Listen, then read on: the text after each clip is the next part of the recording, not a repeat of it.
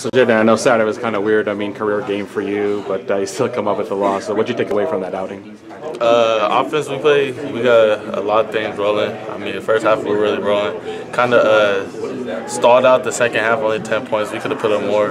Obviously, it's not what we wanted. We wanted to win, start 1-0 in Pac-12 conference. So we just got to rebuild. We got to build on from the game that we had and improve it to this week. What was the difference in the second half, in your opinion? I mean, there was a couple plays that we missed, a couple third downs that we missed. You know, the first half we were hitting third downs. We were efficient. We were as efficient in the second half. Do you feel like the offense finally got rolling and you looked more comfortable, and it looked like the offense just totally felt more comfortable? Yeah, totally. I mean, we all got the whole gist of where the O-line stands, where everybody else stands. Coach Likens did a good job calling plays that week. He always does a good job, and then everybody just executed their assignments. Really just going out and the whole week of practice, we paid attention to the little details to make sure that it wouldn't turn into anything major on Saturday. It seemed like you had some of the best protection, especially in that first half. How did it feel just operating in the pocket when that was the case? It felt good. I mean, O-line did a tremendous job that game. They told me that week that they got me no matter what. So, I mean, just sitting back there, just having some time to get the ball to the playmakers, it felt good. Does it feel like it's settling in that way? Like just getting comfortable with everything? Yeah, I mean, as the games go on, the more experience you get, the more comfortable you're going to get. So, I mean, that was game 4. So, I mean, I was more comfortable than I was game 1, 2, and 3. So, each and every week, we're just improving as an offense, too. How's your ankle? It's doing good. I mean, just going out there, just getting the treatment, and just going out there, just playing, practicing.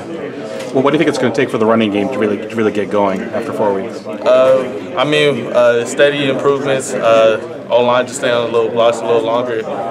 Me as an offense, me and the receivers open up the passing game so the defense can split back and worry about the pass instead of worrying about the run. And then when the opportunity there, just hit them. You went into some 5 wides in that game. What did you think about just being able to open it up like that? It felt great. I mean, putting the stress on the defense, making them cover all the space. So, I mean, I know the athletes that we have, and if we get the defense in space and get them in space, it's hard for them to cover. What's it like building the relationships with the freshman receivers, Curley, Pearsall, and knowing that you'll be able to work with them for a long time? It's great. I mean, just knowing that I could play with them for the next couple of years. Really, they had a big game. Curley had big 2 catches, you know, big yards. Pearsall got in and had a big catch. So, I mean, just seeing you can see everybody getting more comfortable now as the game's going on. The experience is coming out now. The interception play, what happened exactly? I mean, it was a play that was on me, but I was really hesitant to throw. Like, I seen Kyle, but I was hesitant when I threw. I kind of pulled back instead of being convicted with the throw and just throwing it. Second or third read? Yeah. When you look at the Cal defense, how different are they from Michigan State in terms of what kind of challenge they present? They're going to be a great disciplined defense. They really focus on effort, running to the ball. The corners, they got a good defense, a good secondary.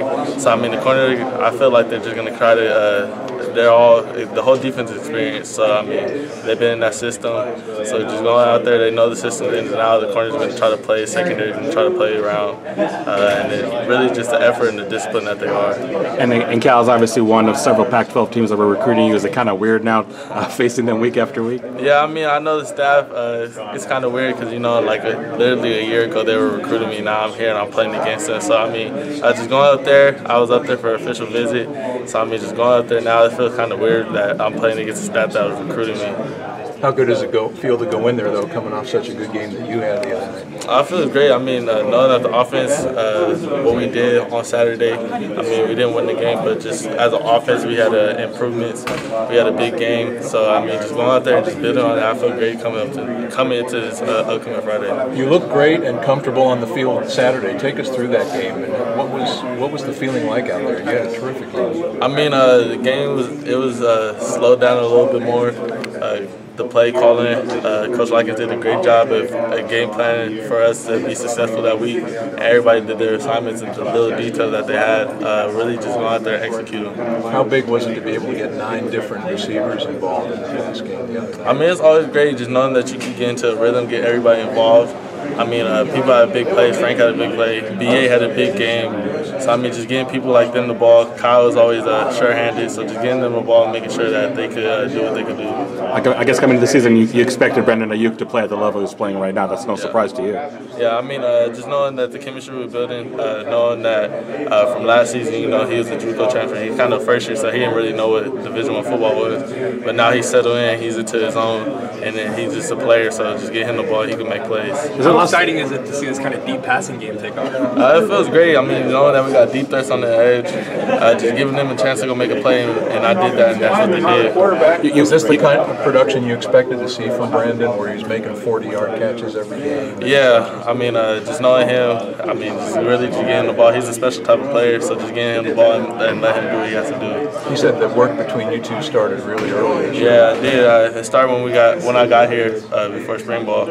I mean, we used to go throw in the bubble, throw after practice, so the chemistry was building since then. How important is it to have that chemistry early on? It's very important because if you really don't have chemistry with receivers, then you all are going to be on the same, not on the same page.